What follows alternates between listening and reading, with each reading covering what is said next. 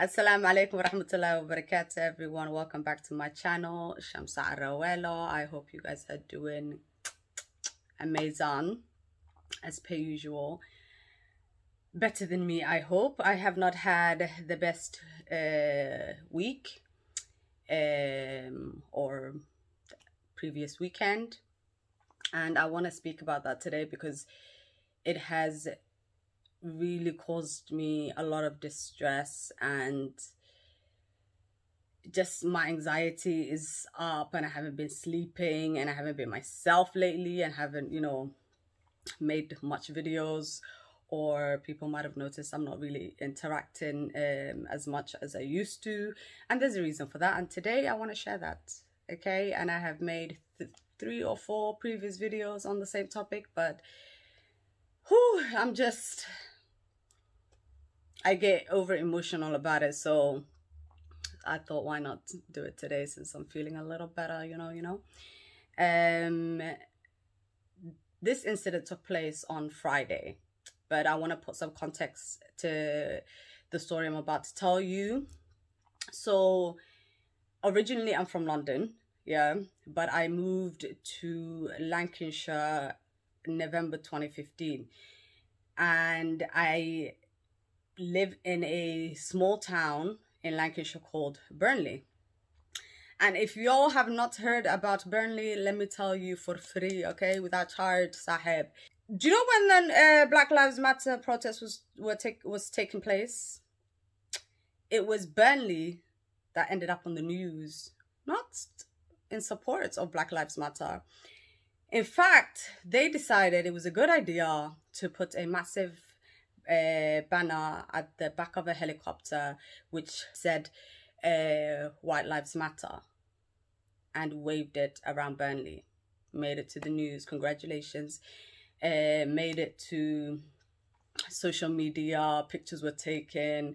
They were very apologetic, but I'm like, you know what, I'm not really surprised, because living in this town, I've quickly realized, I grew up in London, okay? I didn't know what the fuck racism was, apart from what I was being taught, okay? When I tell y'all, I have never been called the N-word by a white person. I have never experienced any type of racial discrimination, prejudice in London. None of that. Never experienced it. When I came here, I realized, yo, this is just like, wow. If that display that they put on using that helicopter doesn't show you how racist this town is, and still is, they say it with chest, bro. I'll tell you an incident. There was, I worked for a care home in Burnley, and there was a 21-year-old girl, and me and my friend were the only black people working there. I think at the time there was an Asian woman who was just leaving, so we were the only colored people. So anyway, this girl comes to me, and we're in the kitchen, and she goes, oh, can I ask you a question? And I'm like, okay, girl, go for it. And she's like, oh, where are you from? And I knew she didn't know where Somalia was, so I was like, I am from Africa. And she goes, oh, okay. Is it where, do you know them starving kids with their rib cages showing? Is that where you're from? I'm like, I said, girl, there's poor people everywhere. There's kids who their rib cage is showing in the UK, in everywhere in the world. Like, it's not exclusive to Africa. So she's like, were you ever one of them? I was like, if you're asking me if I was ever poor, yes. And even in this country. And then she goes, oh, do you guys ride elephants? I'm like, no, girl, no. And I was like, just to take the piss, I was like, no, but we ride donkeys. Hella fun. And she was like, oh my God, really? Yes. No. Not for work, not for fun. So she's like, oh, okay. Just asking dumb questions after dumb questions. Like they've never seen Africa. I'm like, do you not have geography here? Have you not learnt? Like, what do they teach you? They come to find out at my daughter's school, they don't teach Black history, minority history, none of that. None of that. So I asked why. And she was like, the head teacher said to me that it was going to be put on the curriculum. Why is it? It's 2021.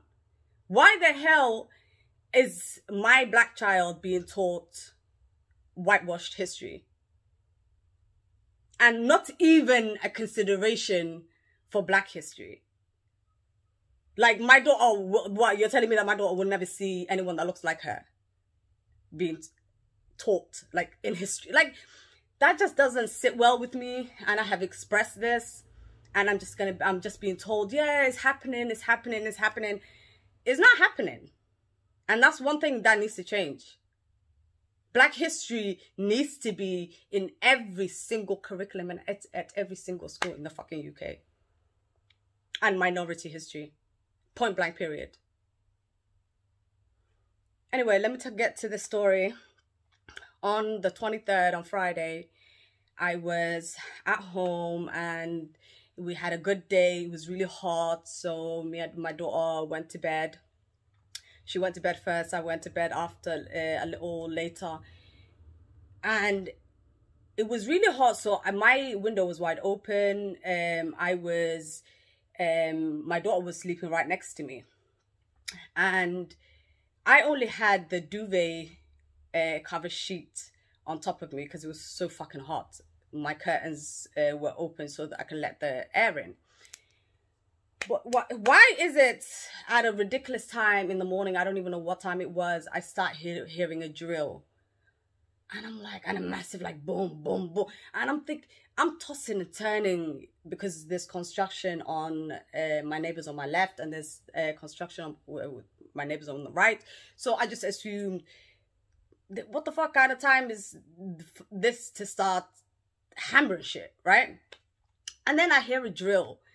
And then I'm tossing and I'm turning. And then let me tell you, my worst nightmare, my worst fear living in this town is having my house broken into.